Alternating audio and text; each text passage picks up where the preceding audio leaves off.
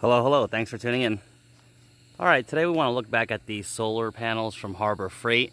Been getting a lot of interest and comments on whether you can combine the old solar kit with the new solar panel. And the short answer is yes, you can. So if you see up here, I've got a couple kits of the old 100 watt. So that's 200 there.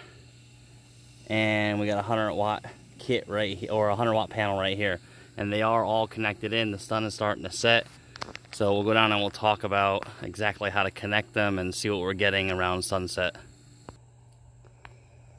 Okay, we got 300 watts of solar on the roof, 200 watts of the old kit, and 100 watt panel of the new kit from Harbor Freight, and you see we're only pulling down about 124 watts. The sun is setting, as you can see.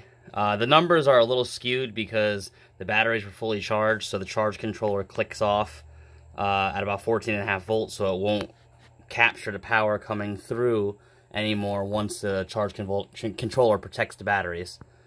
So as you can see, you know, we're pulling around 8 amps right now into the battery, and it does very well. And there are some limitations with the wiring and everything, and we'll go through that now. Okay, your Harbor Freight kits are going to come with a pigtail like this, and this is a SAE connector. One terminal is going to be positive and one terminal is going to be negative. Usually the shielded one, which is the one that's right here and enclosed inside the plastic there. Let me get a better view on that.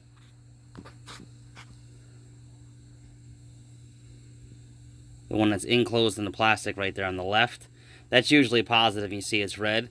So the option you have is just to get one of the splitter kits from Harbor Freight that look like this, and this one's all chopped up. But you get one of these 4-way splitter kits, and you would just plug right into the SAE connections and run it to your charge controller. Now, you have to be careful because of the amperage. You've seen in there we were pulling down about 8 amps. I think it was peaking around 12 to 13 amps. The Harbor Freight charge controllers, I don't think are designed to handle that because they just kept burning out on me. So I went and just got one of those Amazon ones, and I'll drop the link in the description on that.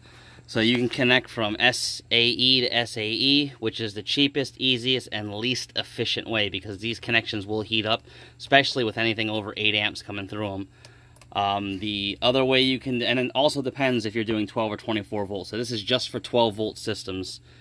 24 volt you'd have to run parallel. So right now we're running series. So you would connect these in, and boom, you go to your charge controller and you're done. The way I did it was,